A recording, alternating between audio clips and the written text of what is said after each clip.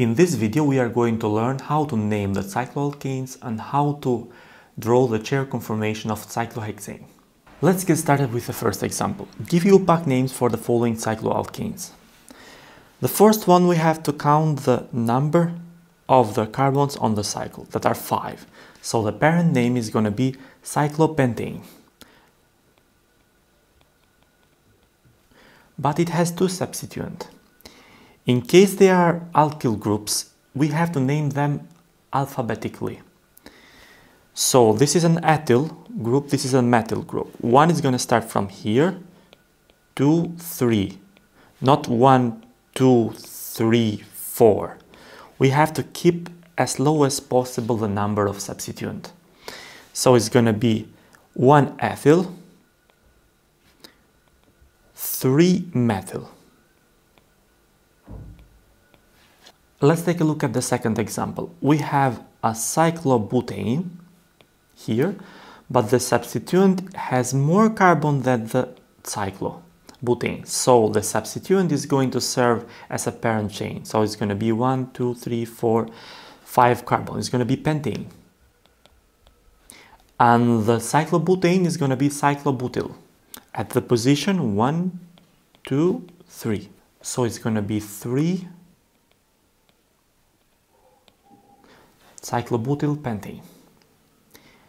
In the case that the number of the ring is the same with the number of substituent, I mean number of carbons, you're going to take as a parent chain the ring.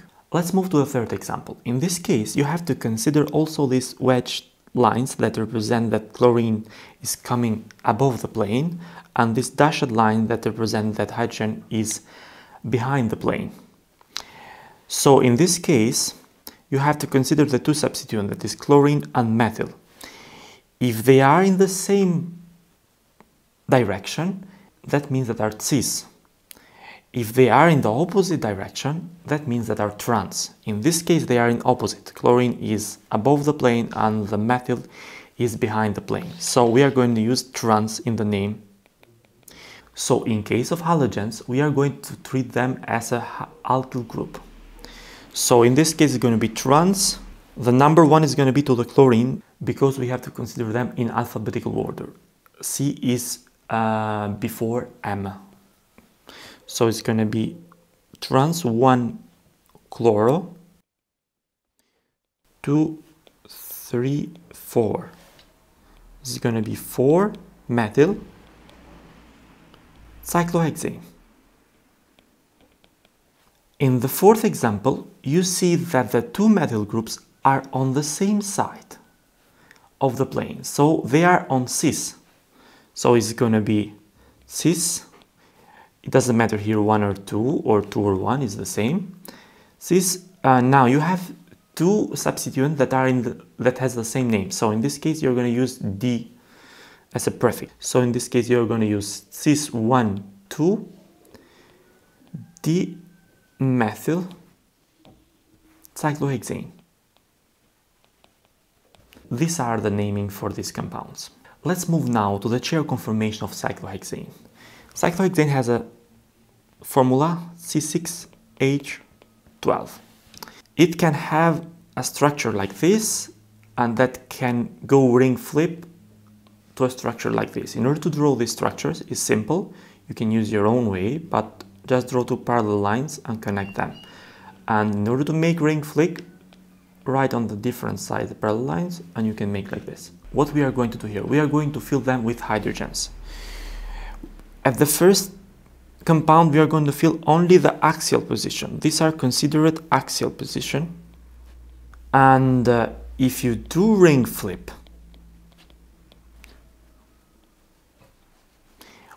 axial position are going to the equatorial position.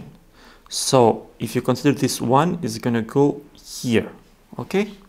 And the same for this one, the same for this one, the same for this one, the same for this one, and the same for this one. So it's like you take this side here and move it down, and take this side here and move it up, you know, stretch the structure in different ways.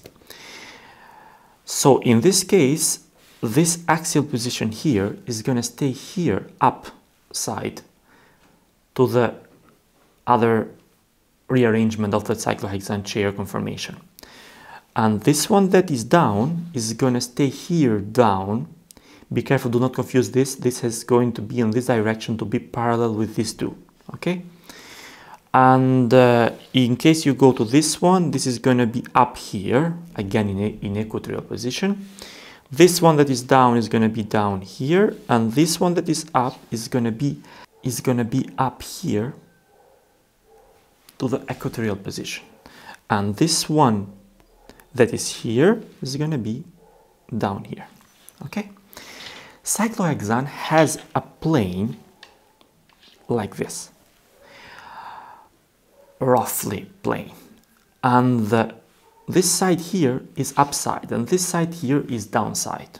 We need this to understand because we need to write cis-trans conformations. Okay, if we have in the equatorial position parallel, we have 6 hydrogens, and if we do ring flip here, it's gonna be like this, like this, like this, like this. This position here, this one, let's say, is gonna go down here, okay? And it's gonna move from the equatorial to axial position. This position here is going to be upside here. This position here is gonna be downside here. This position here is gonna be upside here. And this position here is going to be downside here, and this position here is going to be upside here. So all the equatorial position is going to shift to axial position. Here, all the axial position is going to shift to equatorial position. Keep this in mind. Let's move to an example to demonstrate this. Draw 2 chair conformation for each of the following compound: trans 1-chloro 2-methyl cyclohexane and cis 1-chloro 2-methyl cyclohexane. Which is more stable? In general, the equatorial position are more stable than axial position. So let's draw first as a compound, trans 1-chloro. It means a chloro is going to be like this and methyl is going to be like this, or the reverse. And the others are the hydrogens. And this is A. And in the B point, cis 1-chloro, if you keep the chlorine like this, also the methyl is going to be in the same side, and the hydrogens on the back.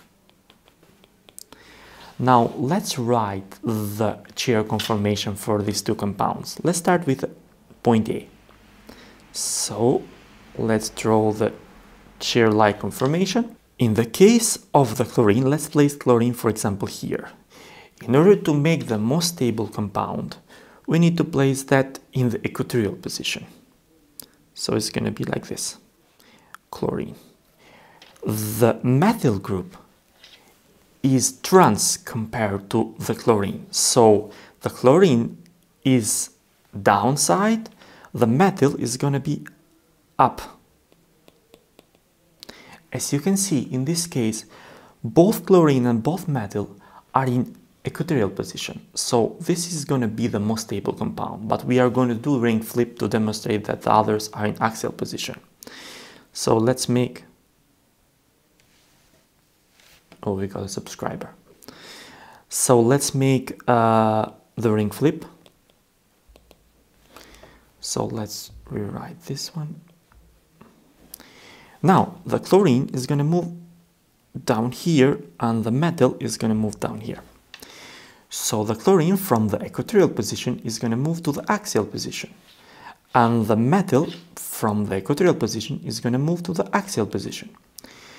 In this case, you see that you have hydrogens also in the axial position. And the problem is that you have steric strains in this scenario.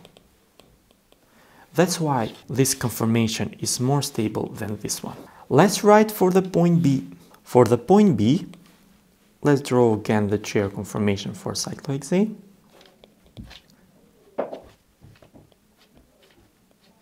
Okay, so we have chlorine. Let's place it in the equatorial position to try to make the most stable one. And we have methyl that is on the same side of the chlorine, so it's going to be in the axial position here. In this case, chlorine is stable here in the equatorial position, but the methyl is interrupted by these two, that is also called 1,3 diaxial interaction. 1,3 because 1 here, 2, 3 carbons away is a hydrogen, and 1, 2, 3 carbons away is another hydrogen. That's why it's called 1,3 diaxial interaction. So in this case, the compound is not so stable because of the methyl. And in order, let's make the ring flip and to say something else in this case. Chlorine is going to move into the axial position, now to move down. And the methyl is going to move to the equatorial position. Now the problem is chlorine that is going to interact with this hydrogen here and this hydrogen here. But according to a table that I will show now, chlorine interaction with hydrogens is smaller compared to the methyl. So on this scenario, this means that this is the most stable compound. Let's move to the last example. Draw two chair conformation of menthol and tell which is more stable. In this case, we have three substituents. Menthol is an alcohol because it has a hydroxy group, but it's not the point to give the real name. It's the point to draw it in the chair-like conformation. So let's start from the OH. First, try to make the most stable one. We place OH here in the equatorial position. In terms of numbering, this is going to be the 1. This is going to be the second, third, fourth. This is going to be the fifth. It does not work in the reverse because the number count is going to be higher, so it's going to go wrong with the naming. So in this case, we have at the second what is this called? Isopropyl. Do you remember? This here is going to be trans compared to the OH, so it's going to be upside. This is first, second, third, fourth, and the sixth. This is going to be on the same side as OH, so in this case it's going to be in equatorial position. As you see, all the substituents are in the equatorial position. For sure, this is going to be the most stable compound. But for the sake of this example, we are going to write also the ring flip. So OH now is going to move down from the equatorial to the axial position. This is going to move up to the axial position. And this here, that is this one here, is going to move down again to the axial position. As you can see now, let's fill other hydrogens. We have interaction of all the compounds with hydrogens. So as you can see, for sure, this is less stable than the first one. That's it for this video. Thank you so much for watching and see you in the next video. Peace.